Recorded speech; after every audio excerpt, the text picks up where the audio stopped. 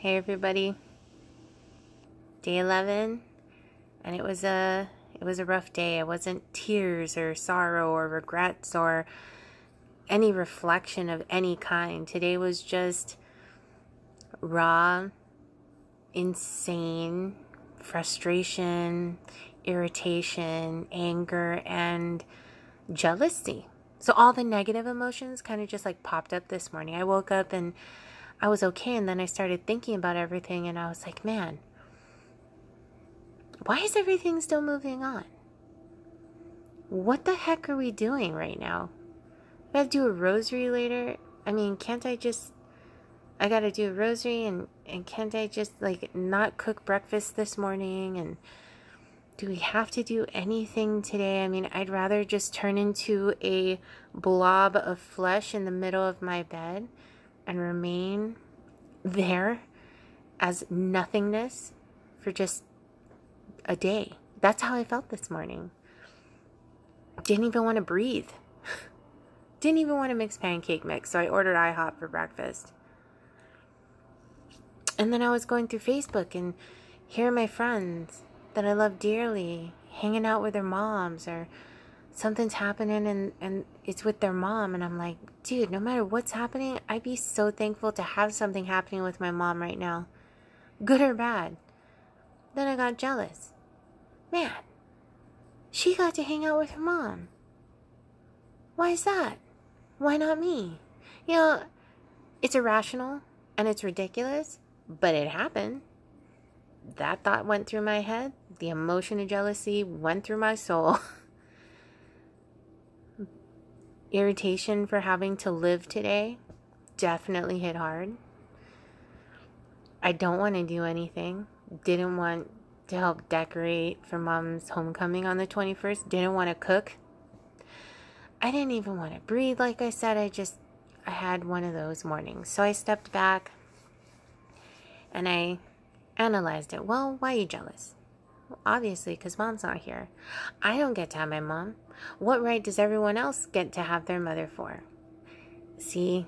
And that's the thing, right? That's a selfish thought, and it's completely irrational, but it happened. You know, thought went through my head, emotion came through, and that's just how today rolled this morning. And so, I stopped, I got embarrassed about my feelings, and I walked through it, and I thought, well, I'm going to blog about it, because grief isn't just all about the tears and the sadness and the missing mom or any of that. Celebrating her life, and I know that she'd want me to live my life and keep moving forward. But today I was like, fuck that. Excuse my language. Why? What's the point? That was today. Didn't blame anyone, thank goodness, but just was irritated with life and the world moving forward. And I seem to be hung up on that whole, why is everybody moving on and Mom can't. I understand that's stupid, but that was the thought. Again, the grief brain just kind of taking over my life. I hate not having control. Dude, this is horrible. Not having control over my emotions sucks balls. But I thought I'd share it today because, this is another aspect of grief. This is something that is new because, sure, I wanted to find somebody to blame. And yes, I want to have a reason as to why she had to pass at the time she did, Why now? There is no answer to that. And even Frank told me. He was like, you can't control cancer. Nobody can control that. And no one has control over death either, which is true. But I don't know. As a kid, I always thought she'd be here forever. I thought my parents would live forever, okay? And that for some reason, that kind of stuck in my head, So when Mom passed, I was like, this isn't right. What? What the heck? Give her back. And I remember looking at her when she took her last breath, and I remember thinking to myself, breathe, Mom, breathe, My want. But it was her time, But yeah, so today was anger and frustration. and jealousy. And it's nobody's fault.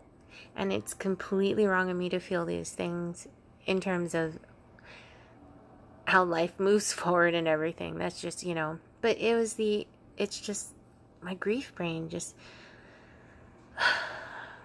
and it hit out of nowhere. Like I wasn't even thinking along those lines at all of being angry or frustrated. I was trying to be positive through this process and reminding myself that Mom gave me this life. She gave all of us this life in this family, and we shouldn't squander that. We should live, if not for her, live because of her, and appreciate every moment we have. And I still believe that. But boy, that grief brain was like, fuck that today. You're stupid. We need to hammer down on everybody. You need to beat the crap out of somebody. Go trash the house. Throw all the Christmas trees out the door. That'll make you feel better. That's what grief brain wanted me to do today. Violent, man. Violent. So yeah, glad I don't listen to that. But it, all those thoughts came up, and I just wanted to share because, like I said, not all tears and sorrow and missing her. There's a lot of emotions rolled up into losing someone, and apparently anger, irritation, frustration, jealousy is one of them. Well, I wanted to share, and I mean, if you lost someone and been through this part of grief, let me know, because I understand what it is, and being completely conscious of how ridiculous these thoughts are, but yet unable to control them.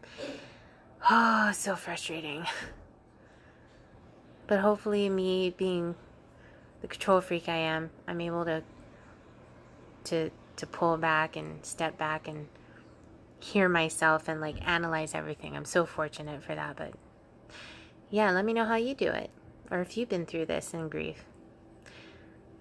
And if you just started grieving and this pops up, you are not alone. It is a crazy ride. And I don't like this part. I hope it doesn't happen too often, if ever again. And on that lovely note, happy Friday, my loves.